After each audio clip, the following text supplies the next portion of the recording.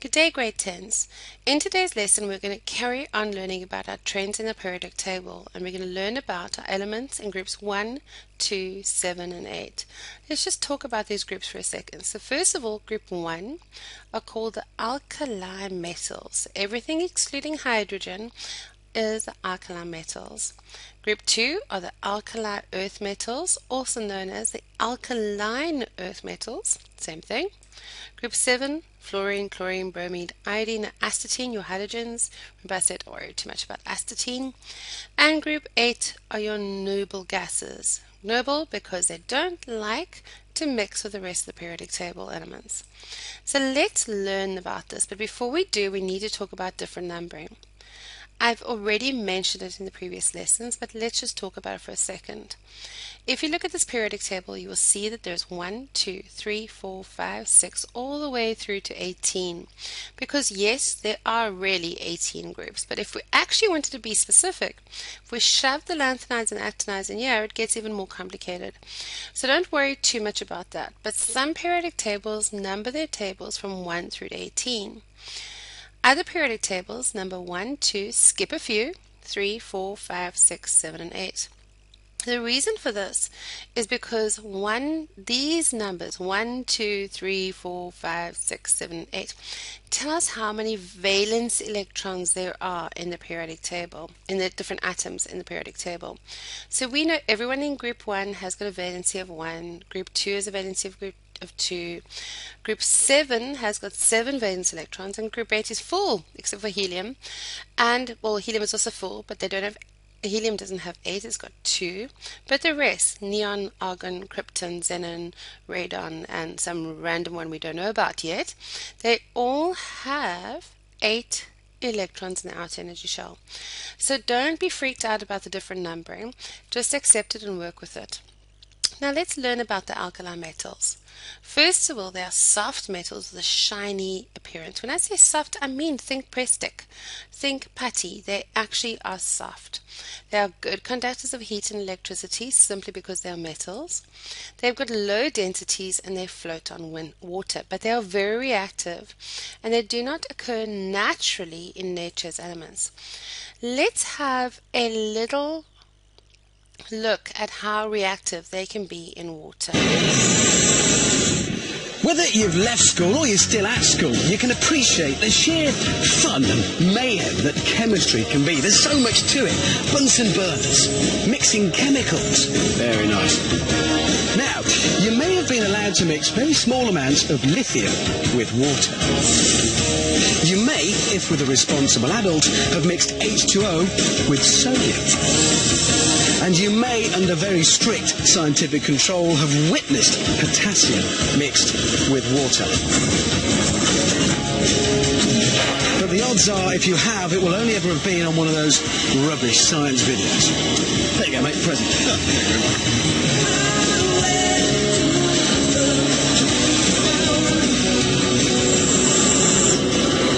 These next two are the dog's nuts of the periodic table. They are, if you like, the king and queen of alkali metals. Mix these babies with water, stand well back, and watch the mayhem. And that's just what we're going to do. Mr. Tickle, bring on the rubidium. Here it is. Is that it? Well, it might not look like much, Richard, but it's a highly reactive metal. It's sealed in this glass tube under argon atmosphere conditions, just for safety. Right, so what's going to happen when you drop that in the water? Well, imagine, if you will, letting off a hand grenade in a bathtub. Righto, I'm off. Have that. Okay. Good luck. Okay, Tickle. Drop the rubidium in the water.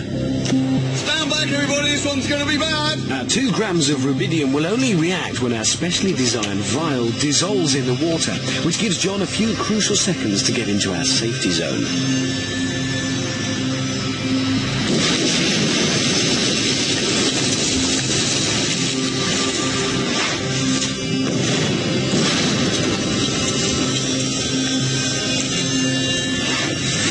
Yes! Wow. That is more like like it. Only on Brainiac do you get that kind of science. But I believe we can go one better. There is one more alkali metal we can legally use. Yes, Richard, cesium, the emperor of alkali metals, particularly nasty, could go off at any time. And that's it. Oh, yes. Brilliant. I like it already. Now, what's that going to do when it hits the water? Imagine a depth charge in a bathtub. Fair enough, mate. I'll leave you to it. Good luck. Thank you. OK, John, go for it. Warning, warning, warning, extreme danger, clear the area. As our cesium sinks in the water, the rapid generation of hydrogen gas should produce quite an explosion.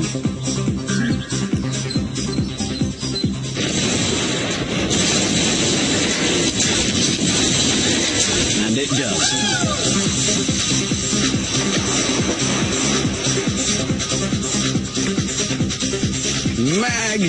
Magnificent. And I think that concludes today's experiment.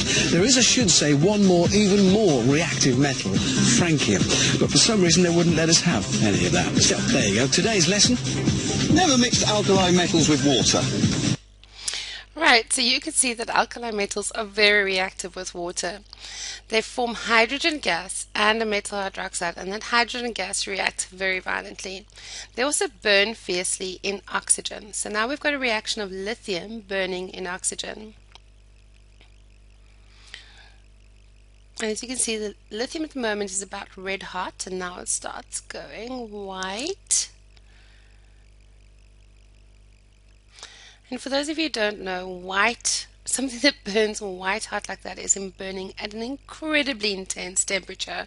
So you can see that lithium metals burn incredibly fiercely with our oxygen. So that is lithium burning in oxygen. So they form metal oxides when they burn in oxygen. They are stored in oil. All alkali metals are stored in oil because they react spontaneously to the oxygen and the water vapor in the air. Now let's talk about the alkali earth metals or alkaline earth metals. So we're looking at beryllium, magnesium, calcium, strontium, barium, and radon. They are silvery in appearance, but you'll notice they're a little bit more crystalline. They are also good conductors of heat and electricity, again, because they're metals, but they're not as reactive as alkali metals, so they can be stored in elemental form in sealed containers. And when they react with oxygen, they form a metal oxide. So now let's look at magnesium burning in oxygen. So we're going to take a bit of magnesium and burn it in some oxygen.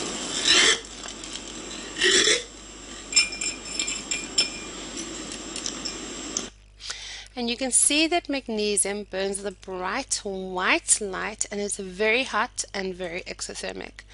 They also react with water to form hydrogen gas and a metal hydroxide, but not nearly as violent as your alkali metals.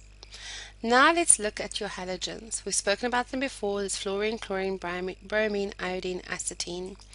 Your halogens are in group 7. They naturally occur in pairs in nature and therefore are called diatomic molecules. Di because they're two atoms, so diatomic molecules. They are obviously non-metals because they're found on the right-hand side of the periodic table. They have very low melting points and boiling points. In fact, they're all gases at room temperature. Fluorine and chlorine look very similar. They're both yellowish-green gases and they're very poisonous. In fact, this used to be called mustard gas and it was used in World War I to kill soldiers. So it is a very toxic gas. Bromine happens to be liquid at room temperature. It's the only non-metal and also the only halogen which is liquid at room temperature. It's reddish brown. It is very volatile. It evaporates very easily. So it's actually usually kept in a dark brown container, dark brown glass container. Continuing on with the halogens, let's look at iodine. You can see from this picture that iodine is shiny dark purple crystals. It sublimates at normal temperatures. What does sublimate mean? It means it goes straight from a solid to a gas, skips the liquid phase entirely. Now let's talk about the noble gases. The noble gases are in group 8. We've got helium, neon, argon, and krypton, and then xenon and radon. So if we look at that, they're very unreactive. They're full outer electron shells. Full outer electron shells. They are monoatomic atoms. All of them. They will not bond with anything on the periodic table because they don't need to. They have got full outer electronic shells. Let's look at helium gas. Helium gas is used in airships and in balloons. In fact, just recently there was a gentleman who crossed over from Robben Island to Table Bay with a whole bunch of helium balloons, and he did it to raise money for, I think it was the Nelson Mandela Children's Fund. They've got very low density, and that is why we can use them in airships and balloons. Neon glows when it's heated. And they are used in neon lights. So all those fancy neon lights that we see, that's all your neon gas.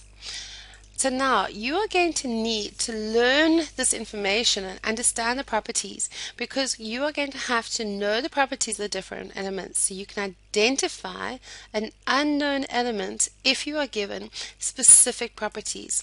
Let's an example. If I tell you you've got a reactive reddish brown liquid at room temperature. So let's think about the only liquids at room temperature on periodic table are mercury, which is a metal and it's silvery, and brown liquid, reddish brown. It must be bromine. And that is the type of question you are going to have to be able to solve during your assessment. So please make sure that you've studied your periodic table properly and you've learnt all the different properties so you can answer questions like that. Thank you, grade 10s. Have a wonderful day.